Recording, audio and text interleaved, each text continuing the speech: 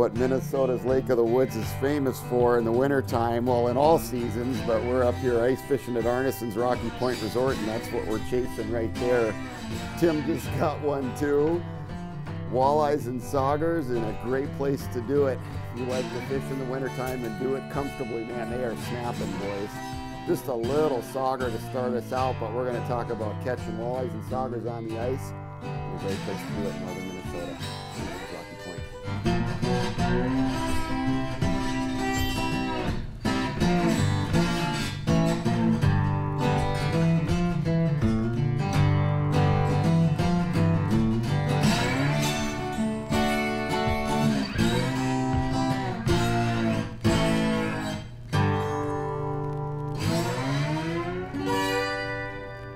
Mark, you got a fish on a dead stick.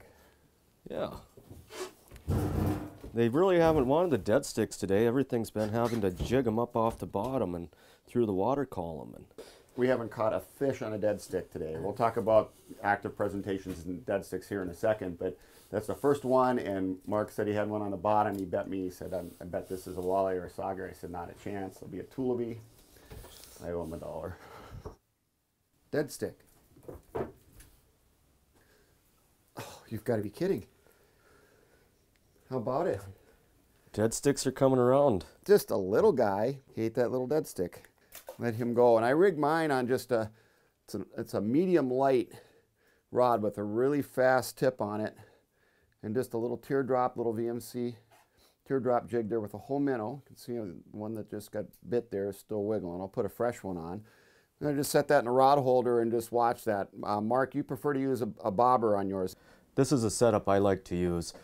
Use a little jigging spoon or a little teardrop, and then a little foam bobber, and then you trim the bobber to the weight of your lure.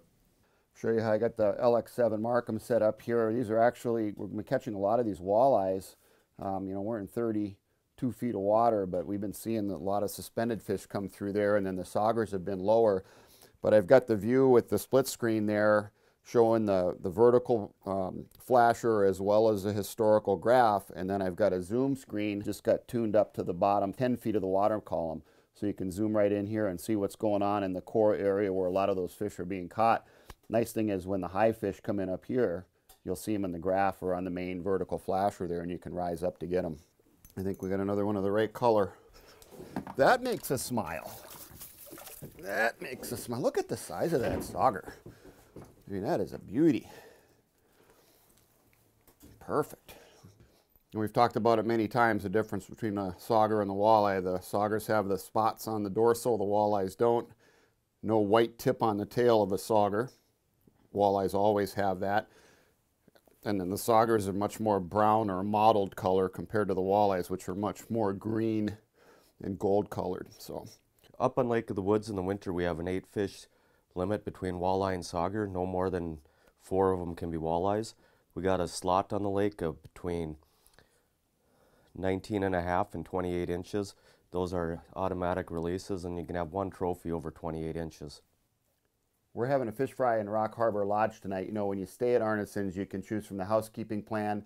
They have a variety of different cabins right on the shores of Lake of the Woods. You bring your own groceries, your beverages, do your own cooking, or you can go on the meal plan, have a hearty breakfast in the lodge in the morning, sack lunch out while you're fishing, and then a choice of menu items in the lodge for dinner. Fully guided out here. You know, Captain Tim and the other drivers will take care of you while you're out here. They'll check on you during the day, give you some fishing tips.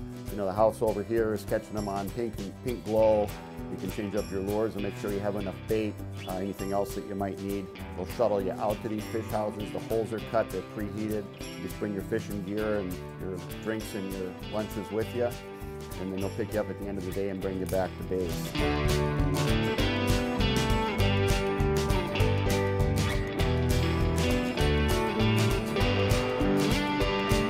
We fish with 24 to 28 inch medium light or up to medium action graphite rods. 6 to 8 pound Suffix Ice Magic for monofilament line. If you like ice braid, that's great. You can put on a fluoro leader below that.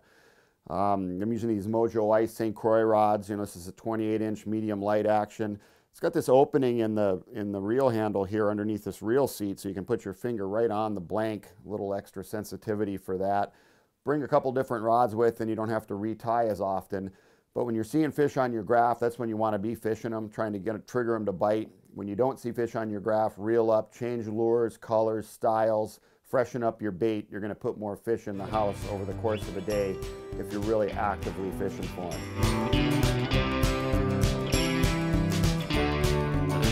Unbelievable winter fishing up here. 3 limits of walleyes and saugers and a whole mess of tullibees to smoke. If you'd like to experience incredible Minnesota winter fishing, Arnesen's Rocky Point Resort is the place to do it. Mark, how do folks reach you? Well, you can give us a call at 1-800-535-7585 or look us up at the web at arnesens.com. With Captain Tim Hill, Mark Arnesen, I'm Roger Cormier. We'll be right back with more Midwest Outdoors.